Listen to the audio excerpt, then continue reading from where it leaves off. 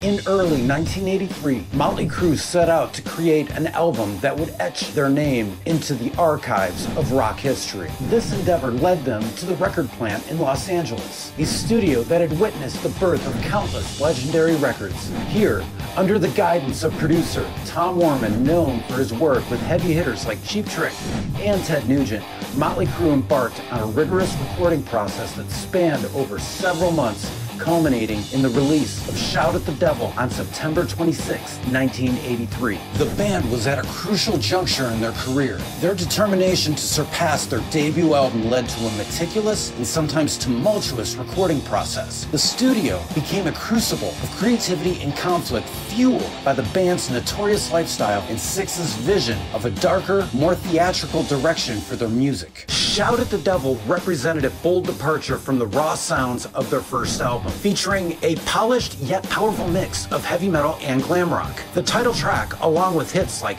Looks That Kill and Too Young to Fall in Love, showcased the band's maturation in songwriting and musical prowess. The recording sessions, while grueling, were a testament to the band's determination and ambition, with each member contributing to the band's aggressive sound and rebellious result. The album's release solidified their status as heavy metal icons, but it also thrust them into the national spotlight, fueled in part by their electrifying performance at the US Festival in 1983. This event, one of the largest rock festivals of the era, proved to be a pivotal point in the band's career, exposing them to a wider audience and affirming their place on rock and roll's landscape. Shout at the Devil was both a commercial and critical success, selling over 4 million copies in the United States alone. Its provocative themes and imagery, coupled with the band's unabashedly decadent lifestyle, captivated fans and alarmed critics, cementing Mötley Crüe's reputation as the bad boys of rock.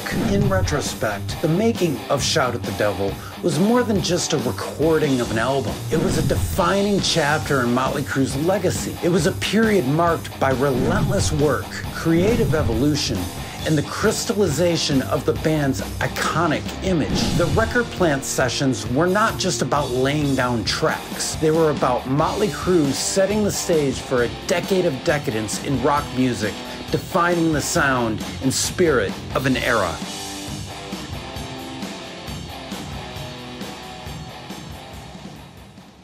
In the whirlwind of rock and roll excess that defined the early 1980s, Vince Neil, the charismatic frontman of Mötley Crüe, found himself at the center of a tragic event that would leave an indelible mark on his life and the band's legacy. On December 8, 1984, Neil was involved in a car accident that resulted in the death of Nicholas Razzle Dingley, the drummer of the Finnish band Hanoi Rocks.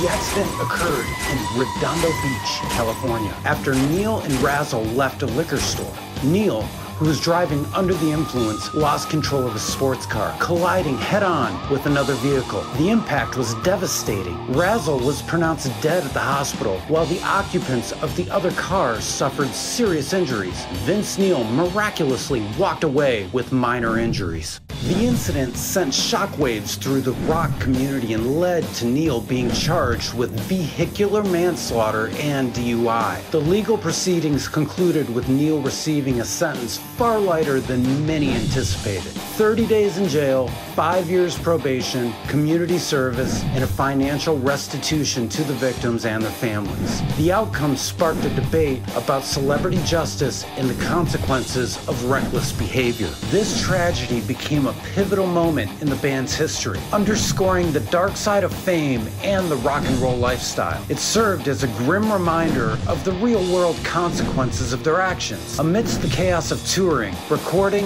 and living up to the public's expectations of them as the epitome of rock star excess, the accident and its aftermath would later be reflected in the band's music and memoirs, marking a moment of reflection in their tumultuous careers. Looking for the perfect blend of entertainment and style? Look no further.